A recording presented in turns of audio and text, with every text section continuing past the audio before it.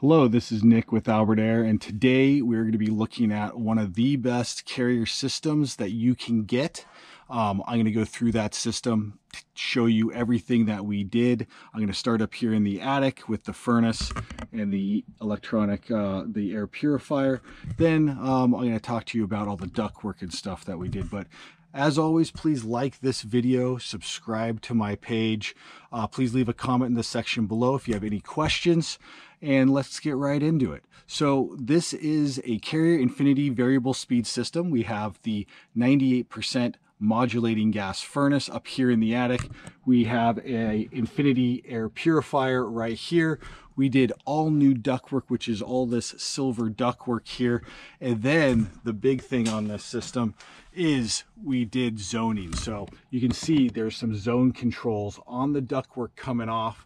Those zone controls go into this box right here, which is the zone board, and then feeds back into the furnace control board to the outside condenser, as well as the Infinity control thermostat. So this is a 2,800 square foot house. We added 3 zones to this house and we reducted everything. So now with the variable speed furnace, with the variable speed condenser outside that has 75 speeds, this house can control different comfort zones throughout the day. So we have a downstairs zone, a master bedroom zone, and then an upstairs bedroom zone.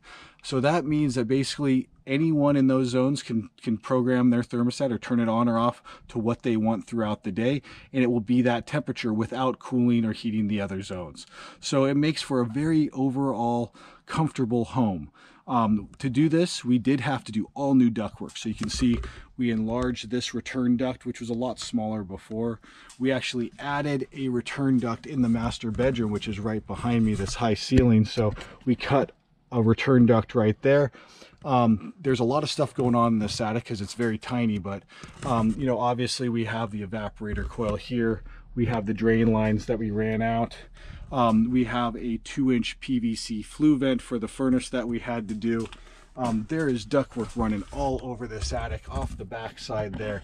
And we had to basically make sure that each zone had enough air for it. So the minimum amount of air for one zone is about 1 ton of air, which is 500 CFM. So we have to make sure that that's the smallest zone. And then we have zones that are bigger, like the downstairs has more like around 1,000 CFMs that goes to it. So we make sure when we do a zoning system like this that we calc everything out.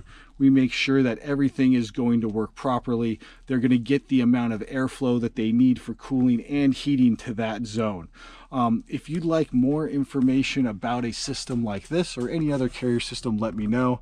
Make sure you hit that like button, subscribe to my page for more videos like this. Check out the other videos I've done on this system. I did do a short video of the condenser outside, and thank you for watching.